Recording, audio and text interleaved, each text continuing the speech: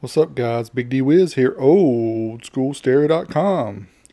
Today we're going to talk about how to turn a server power supply into a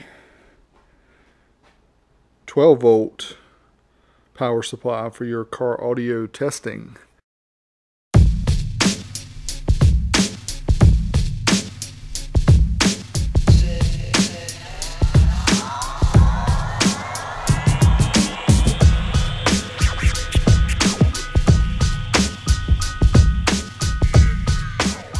What's up, guys? Big D Wiz here, oldschoolstereo.com. Today we're going to talk about how to turn a server power supply into a 12 volt power supply for your car audio testing. Now, this particular power supply is made for IBM servers. And if you can see that right there at 110 volts input, at 12.2 volts, you should get 53.3 amps max.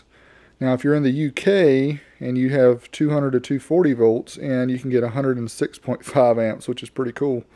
But here in the US, most of our outlets that we use on a consistent basis are 110. So this is a 53.3 amp power supply at 12 volts, which is pretty cool.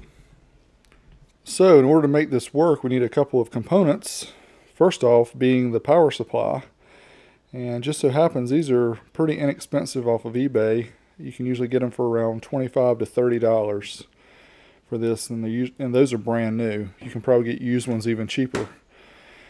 This 12-inch toolbox I purchased from Harbor Freight was only $5. Yeah, pretty amazing. And this is what we're going to use to house the power supply. And I'm going to show you one that I made. This is kind of my first generation. I've decided on a couple things I'm going to do to make it a little bit better. But as you can see, we've got the minus on this side. We have 10 gauge wire, 4 10 gauge wires coming into the single distribution block. We'll be able to hook up 4 gauge wire or so on the end, even though we probably won't need 4 gauge for 50 amps. Probably 8 gauge will be fine. And here's the 12 volt plus. Let me turn it around to the side. You can see I drilled some holes here. This is because the power supply has a fan, and we want to make sure that we can get some free flowing air. And this here is for the remote. This will just make it easier so you don't have to put multiple wires in here. You just put your one power wire, and then you can use your remote here. Now I'm going to open it up and show you the inside, and there again, this was version 1, so it's kind of messy, but I'll still show you what I got going on here. You can see we've got 4 wires on each side for positive and 4 for negative, and they're just soldered in. And let me show you the slots that I used. Orientate this the same way. See, these are just little slots. I put spade connectors in there and I soldered them down. And as you can see, maybe you can, let me get something sharp so I can show you. Right here, see how I have these 2 pins jumped? This is important because in order to make this thing turn on, you have to have these 2 pins jump together. Now, if you're lucky like me and have a lot of old computer parts, then you've probably got some of these sitting around, these little jumpers. This is what they look like. It's just a little pin jumper, and they were designed for old IDE drives to do master and slave and things like that. But if you don't have one of those and you have a computer shop near you, I bet they've got probably a ton of these. They'd give you one because they're, pretty much nothing to them. All it does is just jumps the pins together. So in order to make this work, what I have to do is I have to jump these 2 pins. So there we go. I just slid it in, and now we're good to go. So all I have to do is solder up each of these, and I'm going to try to make my wiring a little bit neater on the other box. And as you can see, I drilled some holes to push the wire through. The only problem is when I go to close it, it doesn't close really well. I have to kind of force it down. And I'll show you that I drilled holes through here and popped the wires up so they could go into the distribution block. So it looks okay, but I'm planning to make the other one a little bit better, and I was just going to show you a little build log of how I did it. Alright, the next thing we need to do is get this arm out of the way, because when you try to mount this in the box, you want to have the power connector here so it slides up against the side of the toolbox so you can easily get the power wire in. And this arm is just in the way, so what I'm going to do is I'm going to get a screwdriver, I'm going to pry this up, and it'll just pop that rivet out. I'm going to do that on both sides, and I'll be right back. Alright, I finally got one side pried out, and it took a lot more force than I remember it taking. So what I just did is use a screwdriver to kind of pry it first, and then I used a pair of pliers and I just twisted as I was pulling, and eventually it'll come out. And then the other side, if I remember right, was pretty easy.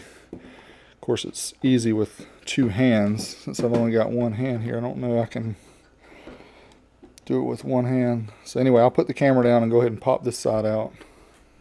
Alright, success.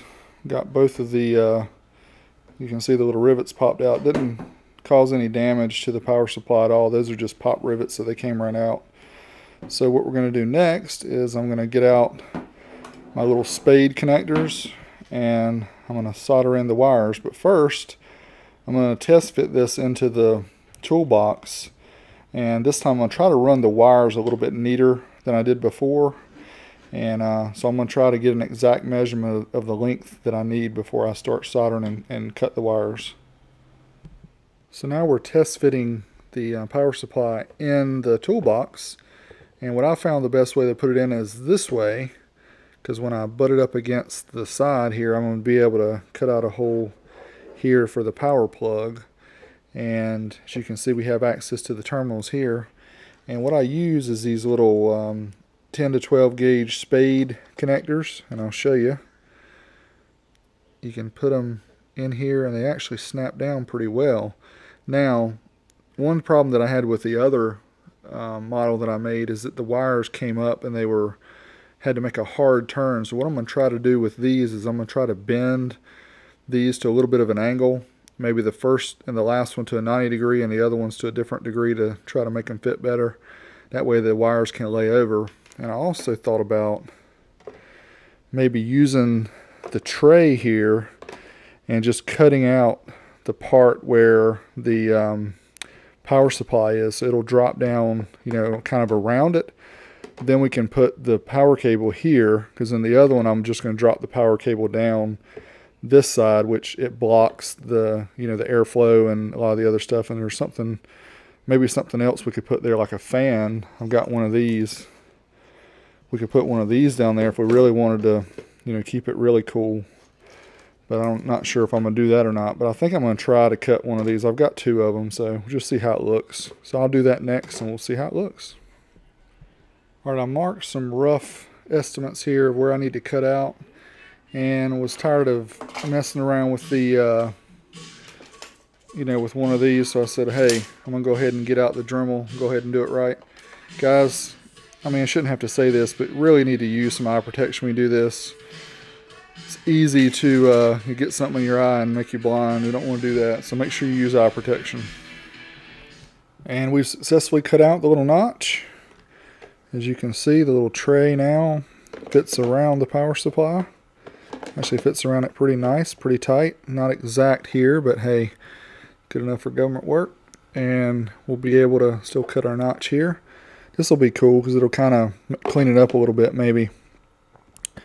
Alright, so next up I'm going to measure and make sure I've got the lengths of wire properly, so I can maybe channel them up this way and come through and keep them tight so I'm not dealing with a lot of extra slack. Same thing on this side.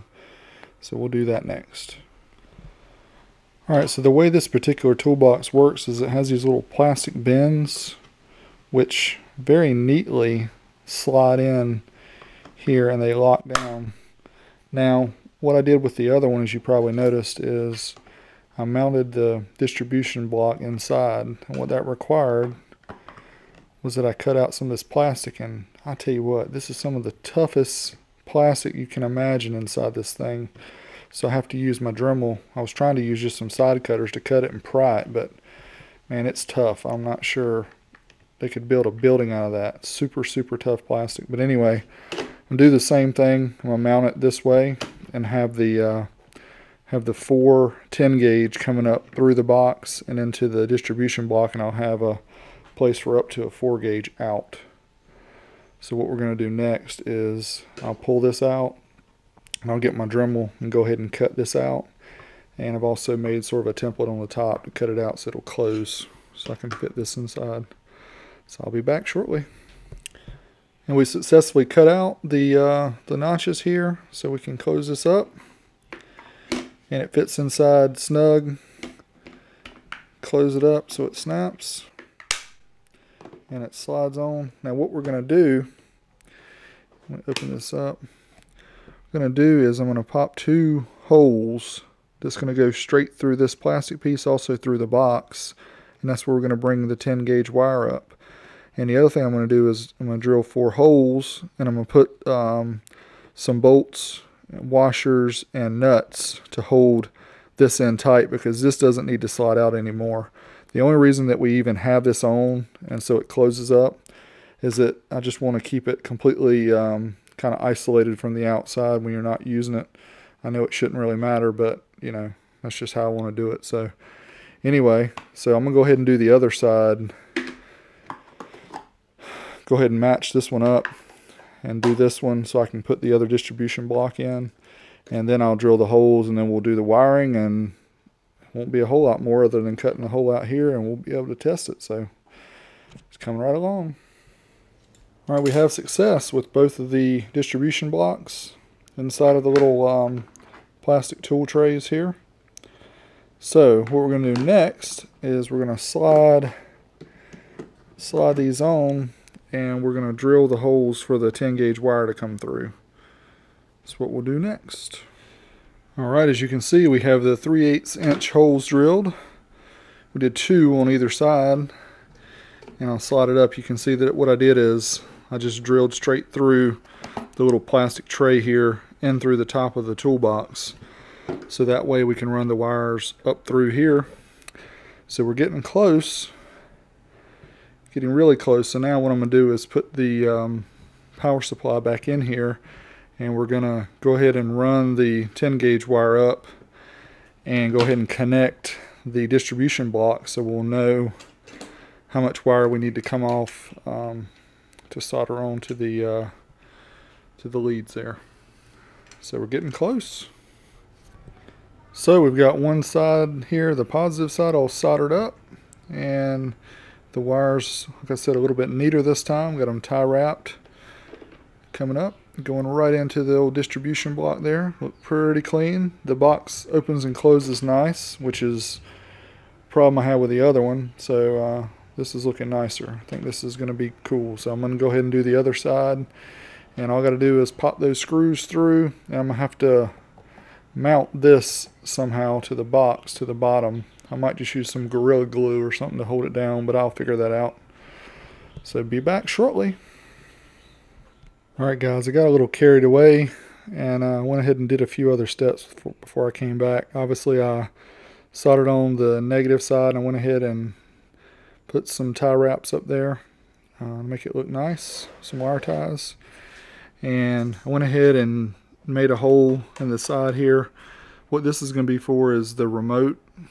That way you don't have to run it off the same wire that comes out of the top. And I went ahead and drilled some ventilation holes for the fan that's on the power supply. So now all I've got to do is find a way to attach the power supply to the box, which will probably be some kind of epoxy, and hook up the strap that I made here. This goes to the I just soldered an extra wire here on the positive side, and that's going to give us the 12 volt turn on for the amplifier. And we're almost done, folks. Almost there. Alright guys, so I've got the project complete, and you can maybe hear the fan running inside. So what I'm going to do now is I'm going to show you the voltage. There you can see 12.33, and I'll also try the one here on the side. 12.33. That's for the turn on. So there she goes. She's working. Now let's try with this Kicker ZR240 amp, see how it sounds. Alright, we have the Kicker ZR240 hooked up. As you can see, we have power. I'm only using 12 gauge wire because this amp only has a 30 amp fuse. So let me turn the microphone around so you can hear the subwoofers here. These are the JL Audio 8W6s.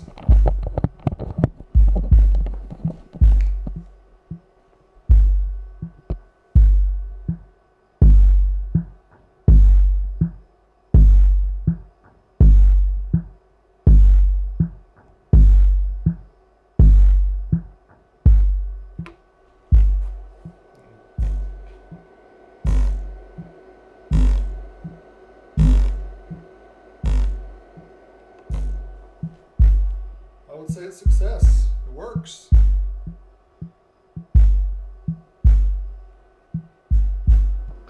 And here we have another SoundStream Reference 500 testing out the power supply. Seems to be working great. No problems at all. I've been able to crank it up pretty loud. With music, I mean, you can play back a lot of amplifiers with music, because 50 amps is quite a bit of juice for music. So you could probably get by with, you know, several 100-watt amplifier. Just hook it up and either use it to, you know, use a car amp in your house, or just for testing amps. That's what I'm planning on using it for.